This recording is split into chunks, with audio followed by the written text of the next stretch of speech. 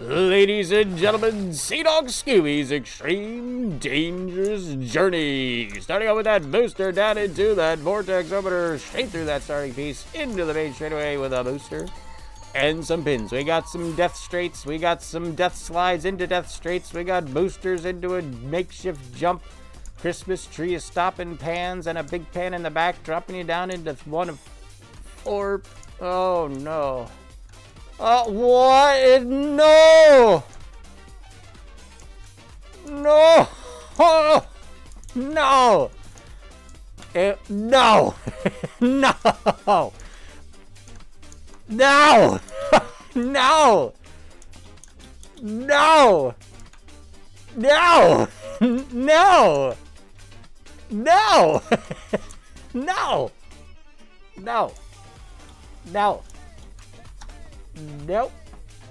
As Tambourine comes down to the left-hand side, boosts into the pins and rolls over them just barely. Keeps a straight line as they go down through the death straights into the death slide death straights and keeps it under control. Boosts our way across the jump. Will they get a good landing here? Cups it. No. Misses the cups entirely and Tambourine is dead. The other Bravo's dropping straight down. Looks like there's a skip chance straight into the windbend. Shensi rocketing up, rocketing down. Goes for the skip chance. Can't quite get it. It would have been a world record.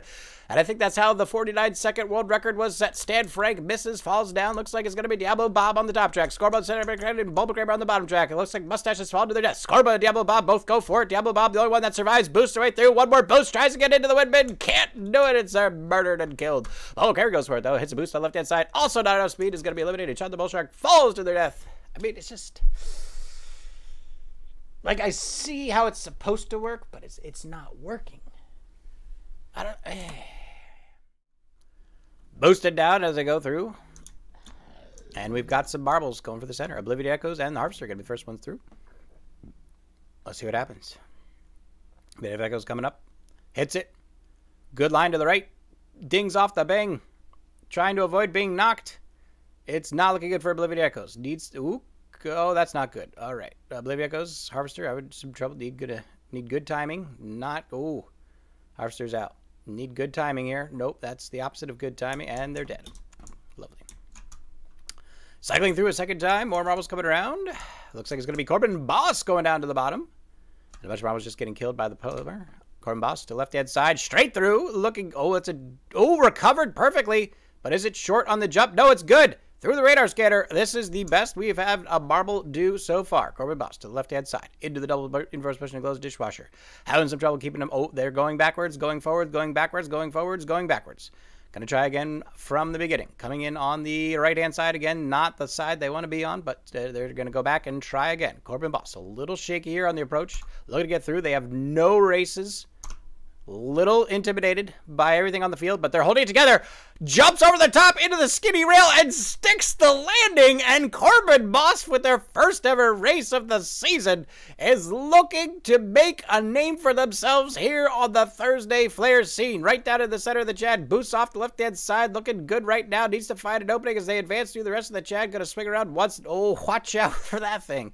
Up and down to the left. Tries to squeak around on the Wing Chun Dodo. Not having any success just quite yet. The Chad's going to knock him back to the beginning. Gonna try to get themselves through on the right-hand side this time. Needs to watch out for that. Oh, good lord. The toothbrush really coming in hard. Corbin Boss comes through on the right-hand side. Tries to get down into the Wing Chun Dodo. He gets a little bit of a squeeze. Gonna try to loop around. Is it enough? No, loops around again. Corbin Boss denied. Hits the Chad again and goes around another time. Wait a minute.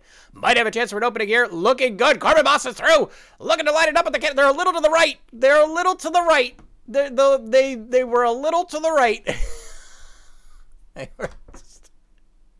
They were just a little to the right. Kabas misses. Has to try to get through again. Pretty dang good attempt, though. Corbin Boss, not bad for your first race ever. Kabas coming down to the bottom. Looking to get themselves into the point of return, but will the timing on the plumber be good? It's not looking good for Kamas. They're going to need to stall for a very long time. Kamas needs to continue to stall. Really needs to continue to stall. No, needs to continue to stall. Needs to continue to... whew. This is a flat surface, ladies and gentlemen. This is a flat surface. Flat surface. Do be careful. It's a flat surface. It is a flat surface, ladies and gentlemen. Flat surface over here. Flat surface. Peridot gets the jump. Peridot should be good. Peridot is getting clipped through the wall, but somehow finds a way to push forward. Stan Frank and Lonely Bentley having trouble with the Wing Chun Dodobi on the right-hand side. Peridot pushes left-hand side, is going to be going, but going very slowly. Villagers, Kamas. Kamas is dead. Villagers is not. Villagers holds. 4 marbles still alive. Can Villagers find a good line? Tries to push through into the Wing Chun Dodobi, and the Wing Chun Dodobi blasts Bentley to left-hand side, and they're going backwards. So Peridot, the only one going forward right now, and might be the only marble to go forward. Oh, boy. Ooh, Peridot! Not quite enough speed.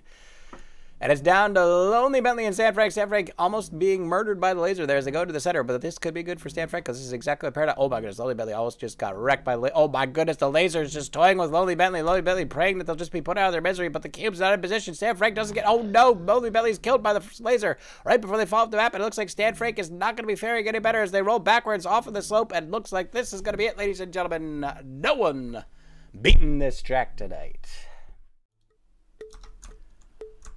Ladies and gentlemen, Bombfuls, Beautiful Abundant Abyss. I think we're just going to go up to 20 percentile before we call it a night here for Thursday Flare. But thank y'all for coming here. So we've got about 4 maps or so left to go. JJB and Buzz PJ making their way down to the bottom of the Vortex Opener as quickly as possible. Trying to get that good bounce off the back wall, but looks like Sean the Bullshark's going to have a much better drop right down to the center. And they are dead dropping fast. Cyberdark not looking to be outdone. Also trying to keep pace with Sean the Bullshark. So 2 bobbles getting that early start as they go down to the bottom of the Vortex Openers, put in their return. Buzz PJ and Peridot both coming down at the same time. Sean the Bullshark is going to hold the lead though as they go down into the exit. It looks like Sean the Bullshark is going to have a pretty good start here as they go through into the first helix, keeping everything under control. Cyberdark coming down in second place. Looks like Buzz PJ trying to get through in third, and Peridot coming around in fourth place as well. Sean the Bullshark makes the jump without being limited. So does Kraken. Coming down in the first boost in across those.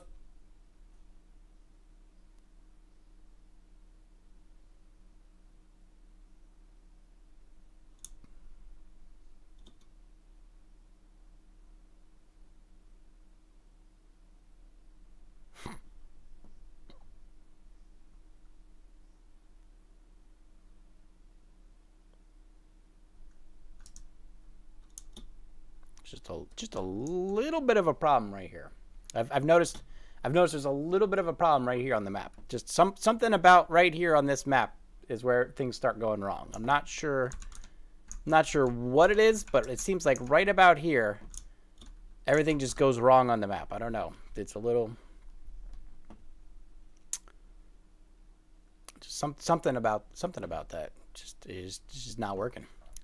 Elson to the left-hand side. Goes across on the Mogo Pan into the next Mogo Pan. Trying to get through into the divide without getting fallen out. And it looks like Elson is going to hold it straight down the middle. Is this going to be good for Elson the first? Looking to finish the track. Tro's going to come around in second place, going straight through on the left-hand side. Looks like they're over a straight line as well. Good chance to get across on that middle line without having to go down to the bottom track. Elson the first looking to get through for a straight shot down to the windmid. Are they going to be able to make the jump? It's straight down and straight center, I think. Oh, no!